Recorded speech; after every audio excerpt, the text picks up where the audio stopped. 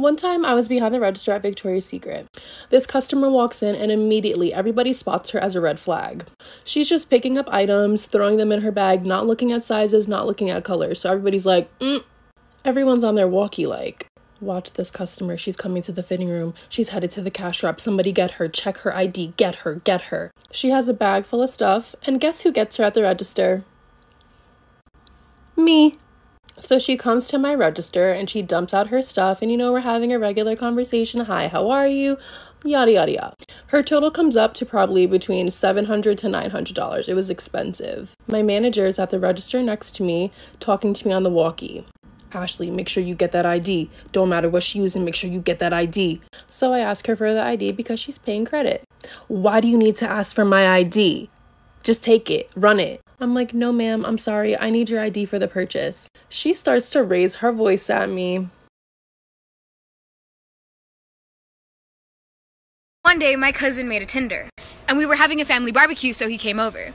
He was like, oh my god, Sam, like this really hot girl just like matched with me, and then he shows me. And then I see the profile, and it's literally pictures of Madison beer.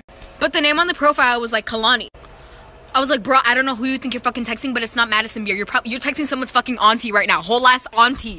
He's like, guess we're about to find out. I was like, no, what the no? He's like, yeah, I just gave her the Addy. She's about to pull up. Like, we're gonna meet. Like, it's all cool, Sam. Like, trust me. Trust me.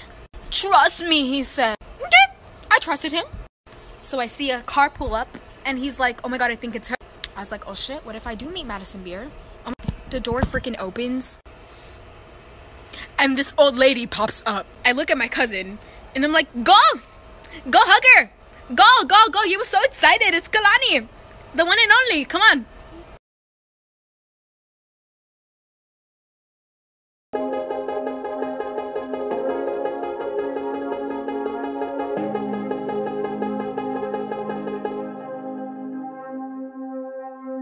Go ahead and bark after dark, fallen star, I'm your one call away. Motel halls, neon walls, when night falls, I am your escape.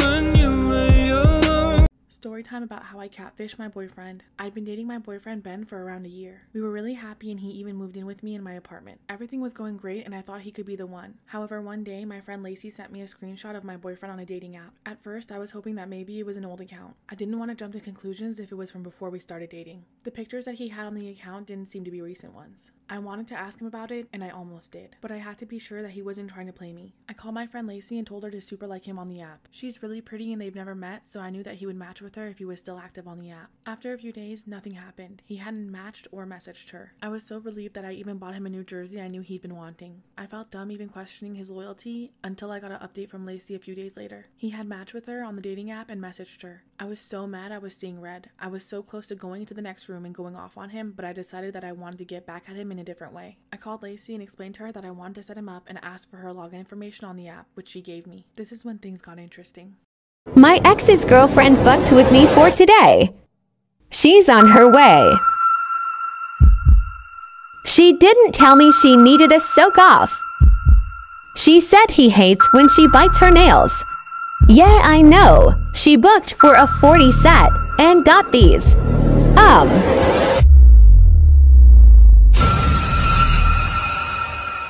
Texting him now to send money OMG.